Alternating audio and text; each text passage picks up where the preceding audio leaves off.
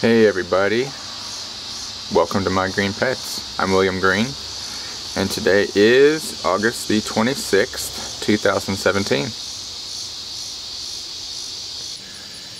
Guys, I'm so excited because the orchid I've been waiting to bloom for about 3 years has finally opened up today, and it is very cool. So let's get right over there and look at it.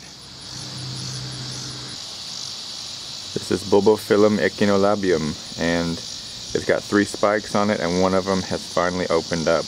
And I actually watched this flower open this morning. It opened very quickly. The petals kind of popped open very suddenly.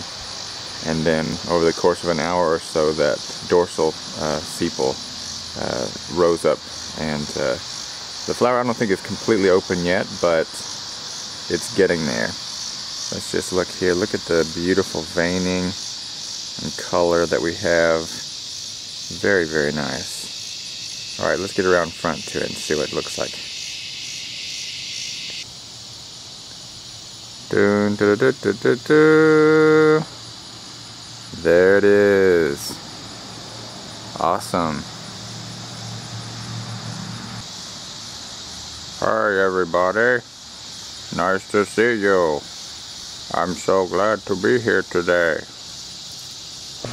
This flower is kind of famous for having a stinky fragrance, but either it hasn't developed yet, or it's just that maybe this just isn't a really stinky variety. I don't know. It just opened this morning, so maybe we'll give it a day or two to develop it. But you can smell something when you get, your nose right up to the flower, but it's not terribly offensive. Certainly not anything to.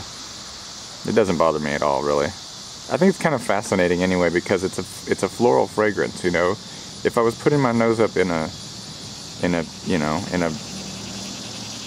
dead animal, that would be different. But it's a flower, So the fragrance it's okay. I'm not going to get sick from smelling a floral fragrance. It's just, I'm just glad that there are no flies yet, because I've seen pictures or heard stories of, flies pollinating the flower as soon as it opens, and then the flower immediately closes.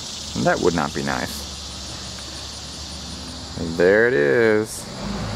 I'm super happy with it. And speak of the devil, look at that little fly. He's trying to get in there and mess up my flower. Get away. Dude, I've been waiting for you to bloom for 3 years. Why did it take so long? I don't know, man. It's like, I just wanted to take my time, man. I didn't want to rush things. Okay, well, I guess I can understand. You got 3 spikes now on you, so it's cool.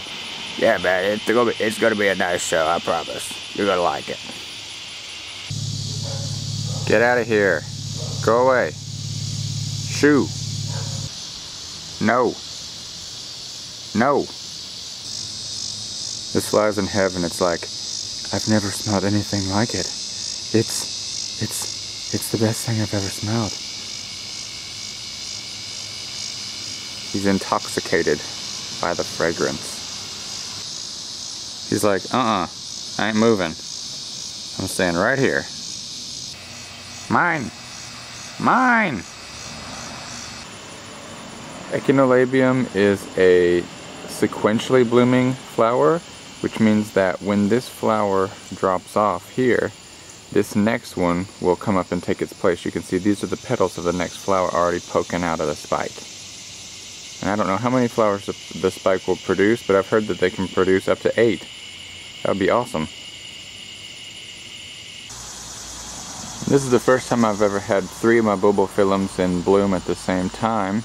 In addition to the echinolabium over here, this ruffinum is kind of going out of bloom, but I think we can still say that it's in bloom.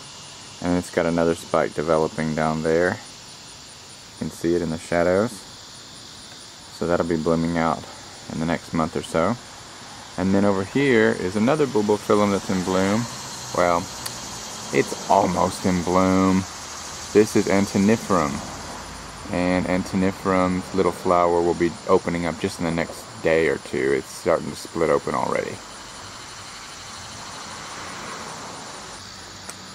Our little Japanese wind orchid has been in bloom for about a week, and that's just about as long as these flowers are going to last. You can tell they're starting to get brown spots on them, and I don't think they're going to be around much longer, but they've been really nice while they've lasted, and they smell so nice in the evenings. And if you come out here early in the morning, you can catch a whiff of their fragrance as it kind of fades for the rest of the day. Let's take a quick look at my Cattleya rex seedlings. I think it's weird how they're all kind of different colors. Some of them are more like purple, like this one's got really purple leaf there. And then some of them are paler. Some of them are a richer green. Some of them are more yellowish. I don't know why that is. I guess each plant is just different. I just hope they're healthy enough. The temperature has dropped a little bit recently. The nights are much cooler than they have been, and hopefully they're going to respond favorably to this. These are the bigger seedlings, and of course they seem to be doing much better. Again, these have some different colors on them too, and hopefully that's going to reflect in their flower color one day when they finally bloom. But all in all, they seem to be doing okay, and the mounted ones really do seem to be doing all right.